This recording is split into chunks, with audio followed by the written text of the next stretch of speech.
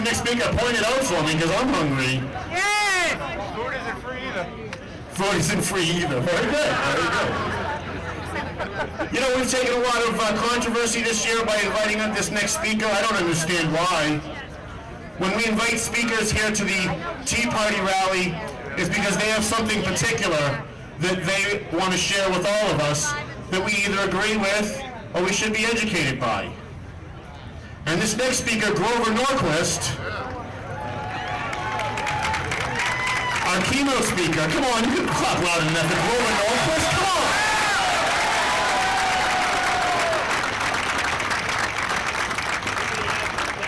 I can't think of anyone more perfect to speak at a Tea Party rally than Grover Norquist. He is the president of the Americans Tax Reform, a taxpayer advocacy group that he founded in 1985 at President Reagan's request, for the person who just said I can't. ATR works to limit the size and cost of government and opposes higher taxes at the federal, state, and local levels.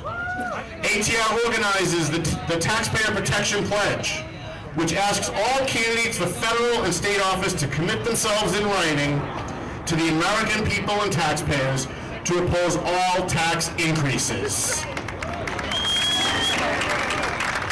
Grover Norquist chairs the Washington, D.C.-based Wednesday meeting, a weekly gathering of more than 150 elected officials, political activists, and movement leaders. Grover Norquist serves on the board of directors of the National Rifle Association of America, the American Conservation Union, you can clap, that's okay, and the Parents' Rights Organization. Arianna Huffington calls Norquist the dark wizard of the rights anti-tax cult, and I say he should wear it as a badge of honor. Grover Norquist.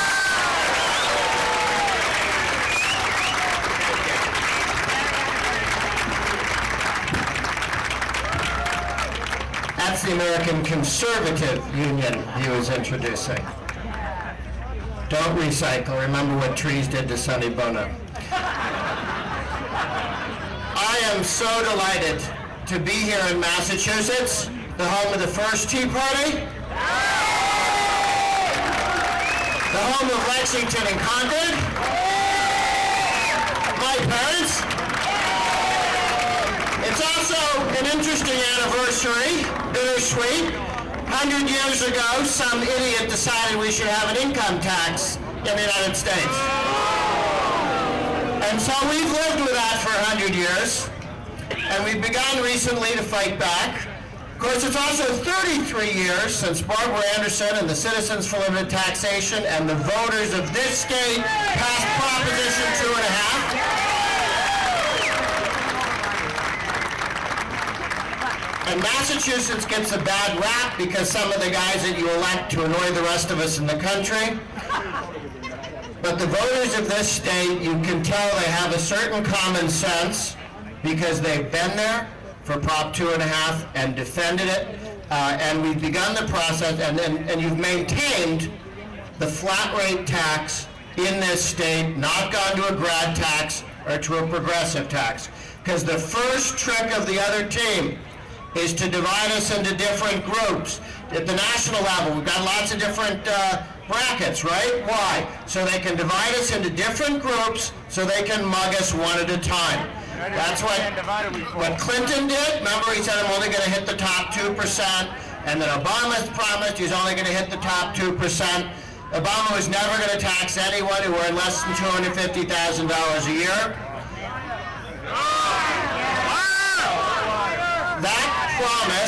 That promise lasted 16 days, 1-6. 16 days into his presidency, he started taxing average tobacco user, $38,000 income. There are about 10 different taxes on middle-income people in Obamacare. It's been one after another.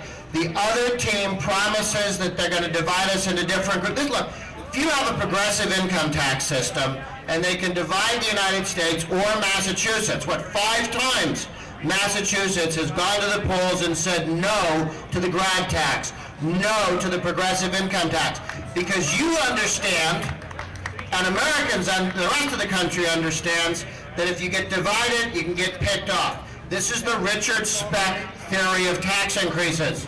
If they can't take on everyone in in the room, they take them out of the room one at a time. You younger people, check with the person standing next to you about who Richard Speck was. Look, people say, what's the Tea Party?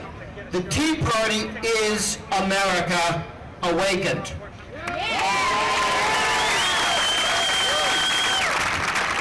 What's the Tea Party done? Change the direction of the country in the good, and I think on a permanent basis. Look, what does everybody in the Tea Party want? They want one thing, and there are lots of different people here for a lot of different reasons. What we want, each one of us sitting around a table at this rally, on the central issue that moves our vote, we want the government to leave us alone. Taxpayers want the government to leave their income alone. Property owners, leave my property alone.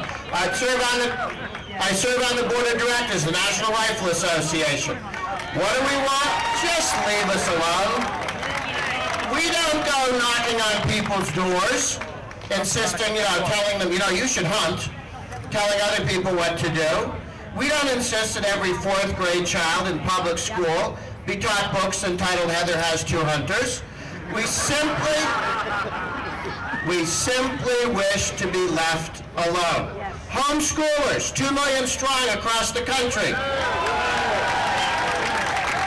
You don't hear them grabbing your shoulder and telling you to homeschool. They want to homeschool. Up to you what you want to do. So around all the various communities of faith, people for whom the most important thing in their life is to practice their faith and transmit it to their children, they wish to be left alone. They're not asking for Baptist stamps. God we trust. They understand. That's why our party can have evangelical, our movement, the Tea Party movement can have evangelical Protestants, conservative Catholics, Orthodox Jews, Muslims, Mormons, all in there. Not everybody agrees how everybody gets to heaven, but if I'm going to be allowed to be free so that I can go straight to heaven, that guy on the other side of the table has got to be free to go completely straight to Hades because he completely misunderstands Scripture. But around our table, we're not in conflict on vote-moving issues. The guy who wants to make money all day looks across the table at the guy who wants to go to church all day and says, not how I spend my time. They both look over at the guy who wants to fondle his guns all day, and they say, not how we spend our time. But everybody can get together and vote for the same candidates who agree to leave them alone.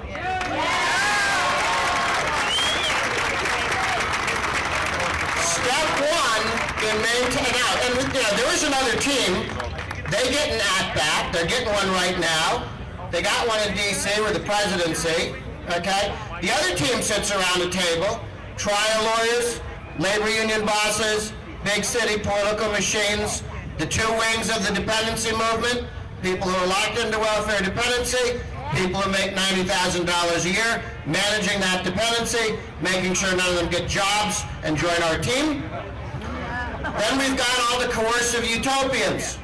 These are the people who get government grants to tell their moral inferiors, us, how to run our lives. They're the ones who mandate cars too small to put your whole family into.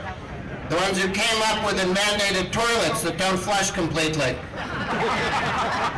They're the reason on the Sabbath you have to separate the green glass from the brown glass from the white glass for the recycling priests. And they have a list of things that you have to do and a list of things that you're not allowed to do that is slightly longer and more tedious than Leviticus. It goes on and on and on. Now, the other team can get together and jump us if we're stupid enough to keep throwing money into the center of their table. Because when we let them raise taxes, and more money goes into the center of the Takings Coalition table, what happens? They can all get along. How? Like the scene in the movie after the bank robbery? One for you, one for you, one for you. Everybody on our friends from the Statist Takings Coalition, they can smile at each other. But when we do our job right, when we say no new taxes and mean it and hold that line, and the money in the center of the left's table begins to dwindle. Then they begin to look at each other a little bit more like the second to the last scene in those lifeboat movies. Now they're wondering who they throw overboard or who they eat. Guys, look, the other team isn't stupid, they're evil.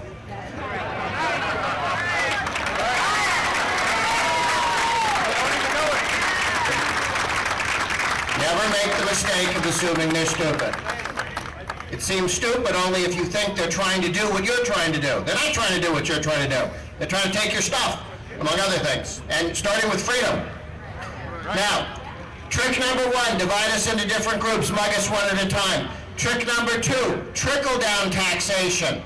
When they sold us, I'm not sure anybody here is old enough to have been fooled this time, when they sold us on the income tax, only people, it was between 1 and 7%. That was the national federal income tax. Lowest income people, you had to make $98,000. In today's dollars, you paid 1%. If you made more than $11.5 million, you paid 7%. Okay, that was the income tax. Over time, more than half of Americans pay the income tax. The bottom rate is 10%, which is more than people who made $11 million in 1913 were paying as a percentage, and it goes up to almost 40%. Trickle-down taxation. Promise you're going to tax the rich, go after everybody. Remember the alternative minimum tax? Put in to hit 155 people. 155. 155 people weren't paying their fair share. 1969, our friend Ted Kennedy had a great idea. Set up an entire tax code structured to get 155 people. Today it hits 3-4 million. Trickle-down taxation. Some of us remember the Spanish-American War. Spanish-American War was in 1898 was going to be paid for with taxes on rich people. How do you tax rich people in 1898? You tax them on this newfangled thing called the telephone. And they put the federal excise tax on the phone, which you may have noticed over the years on the bottom of your little phone thing, little FET. Okay. Now, I went to public school, but I was watching the History Channel the other day, and I came to realize that the Spanish-American War has been over for some time. But the whole country, rich, poor, middle class, was paying the rich person's tax only for a war that was temporary, and we paid the tax for more than 100 years. The other team will always play trickle-down taxation with us, and that's what we've got to stop. Now in Washington, D.C., we've got gridlock, which is better than what we had for the first 2 years of the Obama administration, was moving as fast towards statism and higher taxes and more government control as you could get. But beware of people who suggest the good old days of bipartisan compromise. Remember what they were. Richard Nixon wanted the government to get bigger. Teddy Kennedy wanted it to get much bigger. And they'd get in a room and they would compromise. And every year the government would get much bigger. In between very much bigger and simply bigger. Okay? And year after year after year, the compromise was compromising our liberty. I am all in favor of compromise on the road to liberty. Getting freer and less burdened more slowly than I'd like. Okay, as long as we're moving as fast as we can in the right direction. If we're trying to go from here to California, getting as far as Missouri is not treason. Missouri is on the way to California. But if our feet are wet and the people around us are speaking French, we're losing. We're going in the wrong direction.